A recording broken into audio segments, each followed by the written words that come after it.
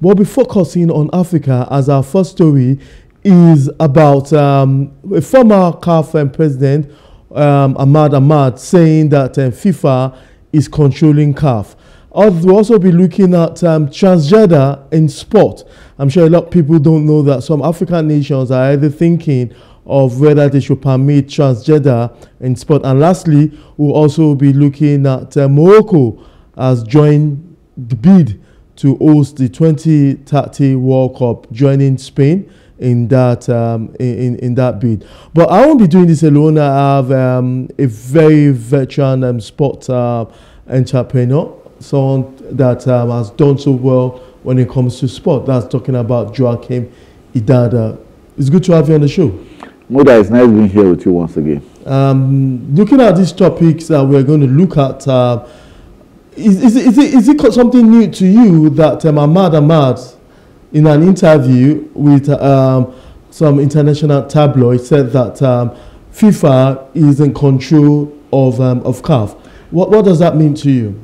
If FIFA does not control CAF, the FIFA does not know its onion.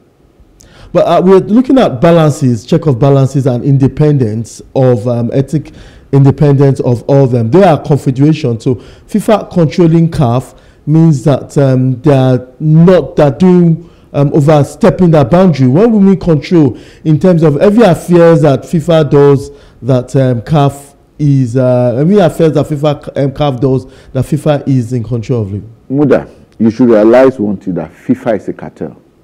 Whether we like it or not, FIFA is a cartel. FIFA is a cartel. You can compare FIFA to OPEC. The activities of FIFA determines the price and value we give to football. So you don't expect FIFA to not micromanage football. They are micromanaging football in such a way that at the end of every year or over years, that football will retain its popularity, and because it's retaining its popularity, it will retain its value. How do you determine the value of anything? It is what? Demand and supply. Demand and supply. That is how you maintain that's how you determine the value of a product. If the demand for the product is more than the supply, guess what happens to the product? The value of the product goes up. If the supply is more than demand, guess what? The value of the product drops, like in the price. So there is no way FIFA will not have an interest in what is happening in African football. Because remember one thing, that most of the money that FIFA is deploying to develop football all over the world comes from where? It comes from Europe. We don't have the big brands. We don't have the big companies. We don't have in Africa, we don't have the financial capacity to be a big player when it comes to football in its commercial sense.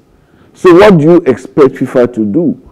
So FIFA has to micromanage the process to maintain football at the level it is right now.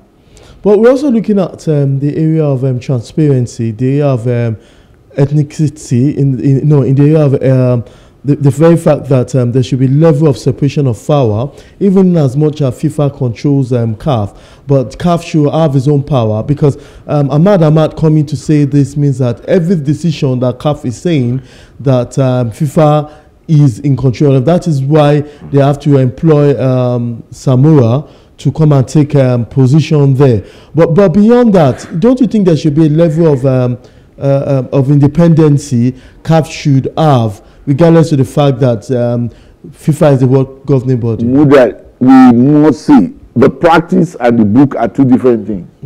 Any day, anywhere, is that, look, the money or whatsoever interest that CAF has in FIFA is because of the resources FIFA gives CAF. And the resources FIFA gives CAF, where does it come from? Where does it come from? So whether we like it or not, FIFA will have a priority interest in African football. Let us also look at it from this angle. European football, what is happening in the European continent determines the demand for the sport, whether we like it or not. Football as a game or as as an equipment, a soccer ball as an equipment, it means nothing. Go around, you just want around small children kick around. No, when you talk about the sport, it's a different kettle of fish. And because it's a different kettle of fish, the people who are responsible for financing the promotion, the development, the attractiveness of the sport, which is FIFA and its partners. You don't expect them to just close their eyes to what is happening in the African continent. Let me explain to you. If African football develops to become like European football, if we have a product like the EPL in Africa, what will happen to the EPL of Europe?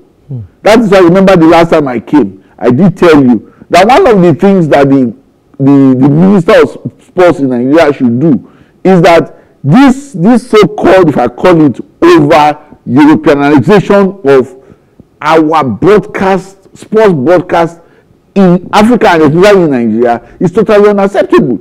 It's totally unacceptable where we will not show Nigerian sports on Nigerian television, we will not show Nigerian games. We will not even put Nigerian games on the betting platforms. We rather go and put European games on. Why then do you think FIFA will not have the kind of influence they are having in the African continent? Going by what you said, do you think we can actually survive if the sport minister, or there's a policy that says that they should allow the indigenous sports everywhere? Don't you think we're going to suffer for it? We will not suffer. Or are we ripe enough for such? Why are we not ripe enough? I've lived in America. If you go to America, you hardly see the way we yearn, the way we consume foreign products in every aspect of our life. Go to America, they don't do the same thing. In American sports, if an American is not playing a major role in any sport, I can promise you, you will not see that sport on television. You will even see people gravitate toward the sport. You will see people gravitate. In the 70s, how many people cares about what is happening in the EPL? How many people cares? But today, what do we have? All the digital satellite television stations we have in Nigeria, they are showing foreign content. What's the name? OTT. That you can watch later. OTT is content display over those your mobile phones. I see you have access to all this foreign content. What then do you think you are doing? You are indirectly telling them. You are indirectly inviting them to come and take control of even your local sport.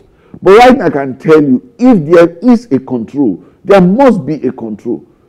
So what's the implication? Sorry, what's the implication of this control that FIFA is having over CAF? What do you think is the negative implication of such? Because Ahmad also said that FIFA has a hand in positioning who is going to be the CAF president, so that everything in the confederation can go the way of FIFA. What's the implication of that? FIFA is ensuring that its product continue to sell in Africa.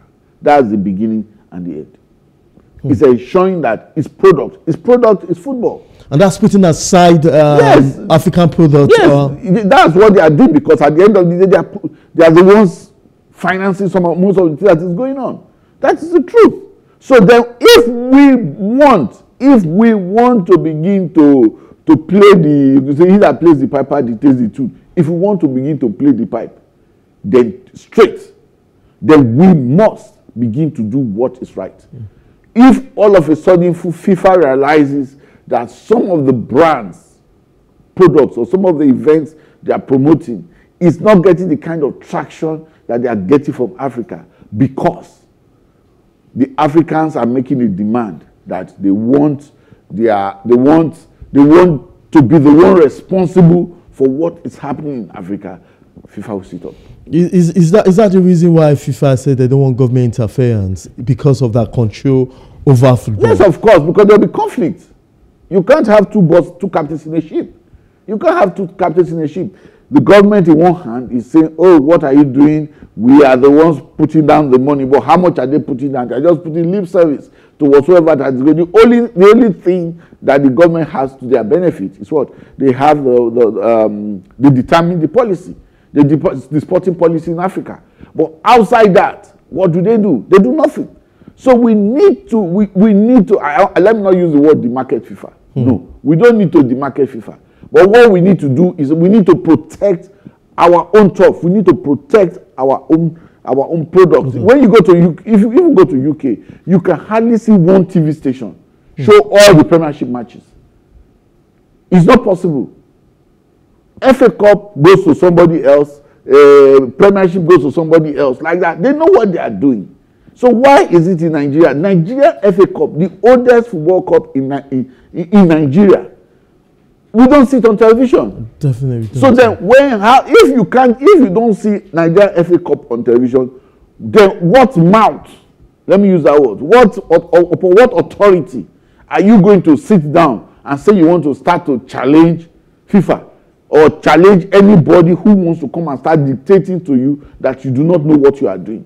But if they see that we don't show British FA, we don't show their FA Cup, we don't show the Spanish Cup, all of them, if they see that we don't show those same products on the African continent, and we demand that what we want to watch here, you understand, is local, us, you see whether FIFA won't say, okay, these people are beginning to get their outright. We need to protect our ground. FIFA is protecting its ground. We need to protect our ground. And why we cannot protect our ground is because of, let me call it, funding issues.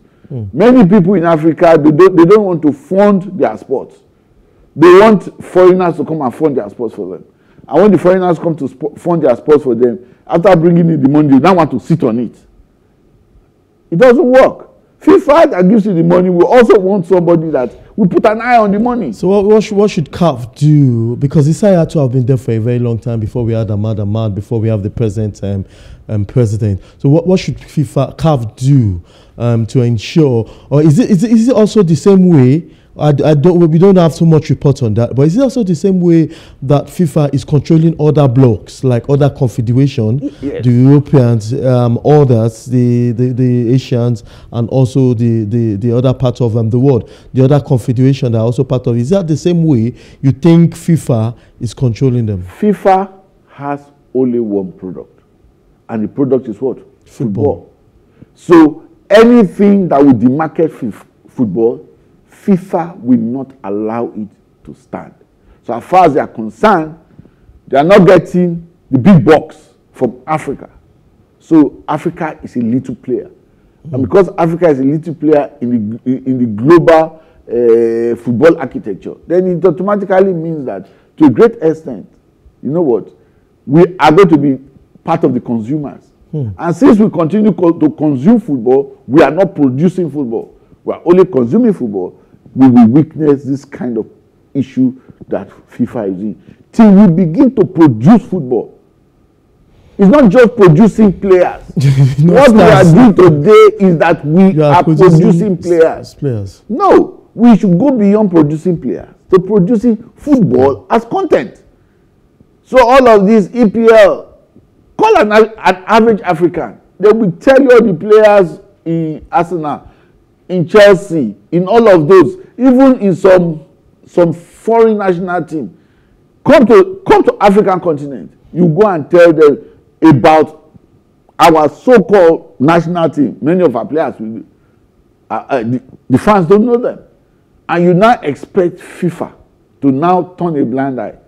FIFA, they are not silly. They know what they are doing. That Africa has continuously, in every aspect of human endeavor, Africa is what? It's a consumer. And FIFA, one of the things that has helped, that FIFA has keyed into, that since we are comfortable consuming, they will help us to consume. They will hold us down there and we'll continue consuming. We'll continue paying big money for football. The only also aspect, and before we go to the next topic, is the fact that we see FIFA giving money to incentive to African nations, but FIFA don't ensure the implementation of such.